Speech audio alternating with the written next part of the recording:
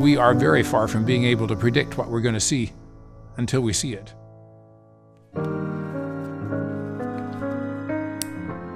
Anything could happen.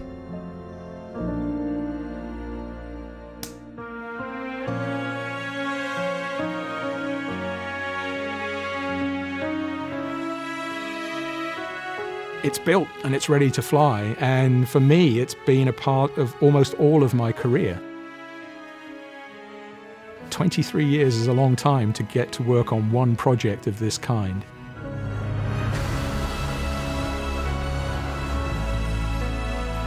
And there were those that argued that it couldn't be done. It's the largest, most advanced, most expensive space telescope ever made. The James Webb Space Telescope. The product of decades of research, design, and innovation. This huge machine is built to look further into the universe than ever before.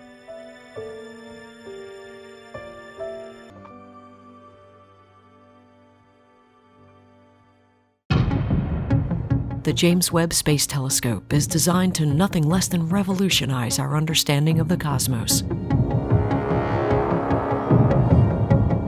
It has three main missions: to see the earliest light from the Big Bang, to study the formation of galaxies and stars, and to look for signs of life around distant planets. I think the greatest promise of the James Webb Space Telescope is it will answer questions that none of us have imagined or thought to ask. And the discovery potential is huge, and I think it's going to have an amazing effect on humanity. James Webb will go where no other telescope has gone before. We are going to try and see the first stars and galaxies and see how stars and protoplanetary systems were formed, which led to the formation of planets. We are going to see a lot more than we have seen before. 3, 2, 1, and liftoff of the Space Shuttle Discovery with the Hubble Space Telescope, our window on the universe. The first conference to consider a telescope like Webb took place in 1989. Before the Hubble Space Telescope was even launched. This is because scientists already knew that if they wanted to see the faintest, earliest light of the universe, they would need a radically different type of instrument to Hubble. Unlike Hubble, that primarily operated in the visible spectrum, in order for us to be able to see back in time to those very first galaxies, James Webb is actually going to primarily work in the infrared spectrum. The photons that started off in the optical wavelengths that our eyes could see, because the universe is expanding, that light has shifted into the infrared. Its wavelengths have gotten longer. But that's a trick that Mother Nature played on us. The first light that ever appeared was produced by the first stars and galaxies 13.5 billion years ago. Then, as the universe grew, this light became redder and fainter until it's now invisible to our eyes. But Webb is designed to overcome our limitations, to allow us to see what has never been seen before. So it starts off really simple, but what that means is I'm looking at light that is very faint, comes from very far back in time. So I have to catch more photons. I need a bigger mirror. I need something 7 times bigger than Hubble. And once you start conceiving of that, you actually are designing a mirror that's bigger than the top of a rocket. This was a challenge to our engineers to think of how they could produce the technology that the scientists needed. The only way to make a very large telescope fit inside the nose fairing of a launch vehicle, in this case the European Space Agency's Ariane 5 rocket, is to make the instrument fold up like some enormous piece of origami. So next thing you know, you're building a segmented mirror, a mirror in pieces that can fold up for launch, right, and deploy when it goes into space. I'd already been talking to my friends here at Goddard about, can't we build a telescope that unfolds in space and maybe not too expensive? So my friends laughed at me because that was too hard. But now we're building one, and it is pretty hard. So this is a revolutionary concept. Nobody had ever tried it before, but I always thought we would find a way. The mirror is built of 18 separate elements, each of which is made and installed with incredible precision to replicate a single large mirror that can reveal the tiniest of details. It's like only 15 nanometers of error. It's the size of a bacteria.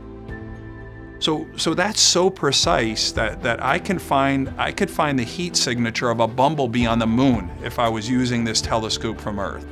Which means in our case, we can find a star that a photon came off 13.5 billion years ago. You know, that's what years of our lives have been put into. The mirrors are fantastic. They are made out of a material called beryllium, which is 6 times stronger than steel, but only about the third of the density of aluminum. Having that strength also allows us to not deform, so that we can have a perfect flatness and take that perfect image of the distant galaxies. But beryllium doesn't reflect infrared light that well. So we coat the mirror in gold, because gold reflects infrared. And it looks gorgeous, right? But we didn't build it to look gorgeous. It's actually functional. The mirrors send light to 4 instruments, 2 cameras and 2 spectrographs that can analyze the chemical makeup of galaxies, stars, and the atmospheres of distant planets, looking for biomarkers, the chemical signs of life. I would love if I could, tell my grandchildren, hey, I worked on that telescope, the one that saw the first biomarker on an exoplanet. Oxygen, and that oxygen couldn't have gotten there on its own. It was produced by some kind of organic life. These instruments alone took years of experimentation and development. Many challenges had to be solved. Maybe we underestimated some of those challenges in the early days. I'm sure we did. But building the telescope is only the beginning. To be able to detect such faint light, the telescope must be kept very, very cold. If you're going to build an infrared space telescope that wants to see, the first light that turned on in the universe, which is by definition the farthest things there are away, right? They're going to be very, very dim. Now, since they're very dim, you do not want that telescope to be glowing brighter than the very stars it's looking at. And things that are at normal temperatures, like here on the Earth, are glowing, intensely with infrared. So our telescope has to be extremely cold. How cold? We're going to run this optic at minus 400 degrees Fahrenheit, which means I'm designing materials, even glue that holds the structure together, has to now work at cryogenic temperatures.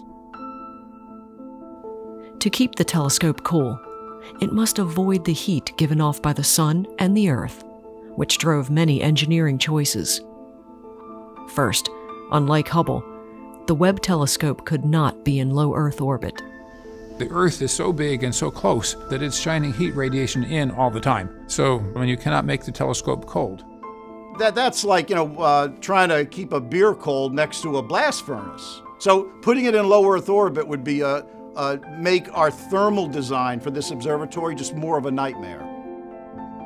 The solution is to send Webb out into deep space, 1 million miles from Earth, to a point called the Lagrange 2, or L2. This is a gravitationally stable place in space that Webb can circle as it orbits the Sun with the Earth. So what starts as this really, hey, just help me find out, where did we come from and are we alone, leads to this massive engineering undertaking for a bigger mirror than humankind has ever put in orbit, flying it further away and operating it colder. And then with that, we started on a path of a decade long of invention. There's a continuum of difficult things to make this mission reality. People thought we were nuts for even embarking on this. Even at 1 million miles from Earth, the heat of the sun would make the telescope useless, and the size and weight of the instrument ruled out using conventional cooling systems to keep it cold. You can't do that for a 6.5 meter optic. You can't put enough refrigerators up there behind it. You wouldn't launch them, they'd be too heavy, right? So we have to do what's called passively cool this giant optic. We're going to do it just by pointing it into the blackness of space, let the telescope just cool into the darkness of space. That allowed you then to build this very big telescope, because if you're going to do it with liquid cryogens, you're going to have so much mass it was never going to be possible. To protect Webb from the heat of the sun requires one of its most ambitious innovations, a giant sunshield, the size of a tennis court, made of 5 layers of reflective fabric, each as thin as a human hair. The Sunshield has been the source of so much of our efforts of late to get the telescope done and get it into space. 5 thin layers that have to be controlled and deployed in space. That is a challenge. There has never been a spacecraft out there that has had such a large deployable sunshield with so many intricate steps. And it took a lot of technology, brand new technology, in order to develop the correct shape, the number of layers, the folding methodology, and even the deployment system is all brand new. After launch, and while still on its way to its operating position, Webb will have to unfold this incredibly complex piece of equipment. Years of computer simulation and physical testing have gone into the design, but it's still a critical phase of the mission. There's 178 release mechanisms on the James Webb, and they're responsible for initiating James Webb's unfolding sequence. All of these 178 release mechanisms are single-point failures, which means every single one of them has to work. And so we have one shot to make this right. It is a scary thought. I sleep better at night knowing that we've done everything that we can to make sure that James Webb is going to work right the very first time. If it works as expected, the Sunshield will offer extraordinary performance. Around plus 200 degrees Fahrenheit, the sun is always hitting it, which is very close to the boiling point of water. And on the other side of this 5-layer umbrella that we deploy, it gets to minus 388, almost minus 400. We create a 600-degree Fahrenheit differential, which would be like putting sunscreen on at 1.2 million SPF, right? With the design finalized and the major components built, testing the system proved to be one of the biggest challenges. At 1 million miles out, the James Webb will be too far away to be repaired or updated by humans, like the Hubble Space Telescope was. Everything had to be proven to work here on Earth.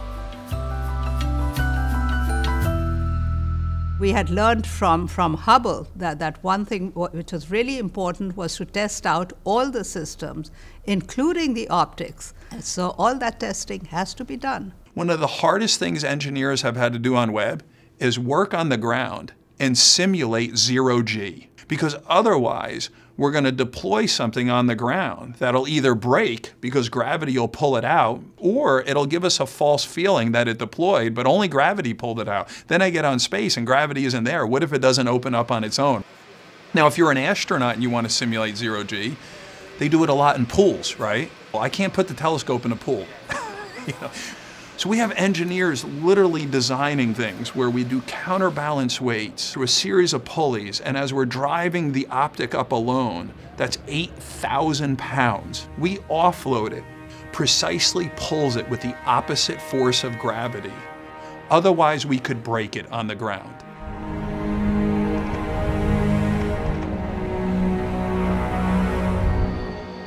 Another challenge was to confirm that the telescope could be adjusted and operated at cryogenic temperatures in a vacuum. So it was taken in its custom-built transporter to Houston, the site of one of the world's largest cryogenic vacuum chambers.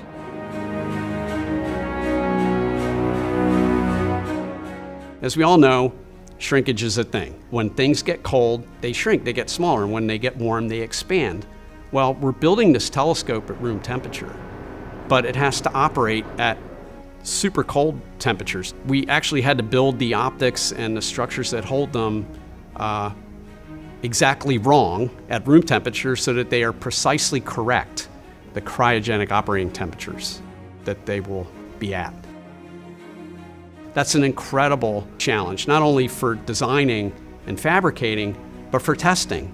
Because now to test this thing, I've got to put it into a big vacuum chamber. The relic of the Apollo era was refurbished to be this magnificent, cryo-optical thermal test facility, and suck all the air out, make the inside of that chamber really, really cold down to its operating temperature, and we can test and verify that, oh, yay, verily it does work at its cold temperatures. And that's really a point of achievement and pride, I think, for us.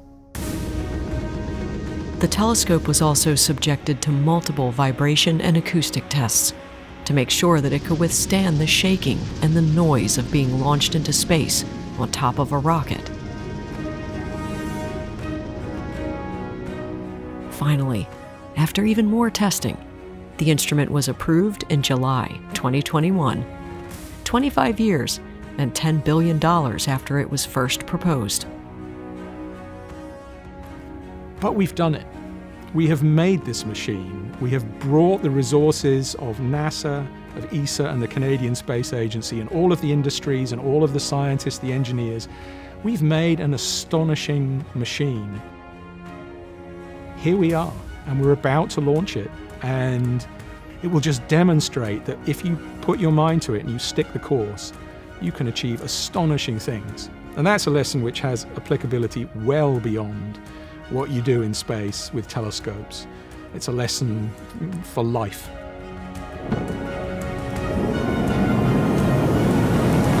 The James Webb Space Telescope is scheduled to launch from French Guiana on an Ariane 5 rocket like this one in December.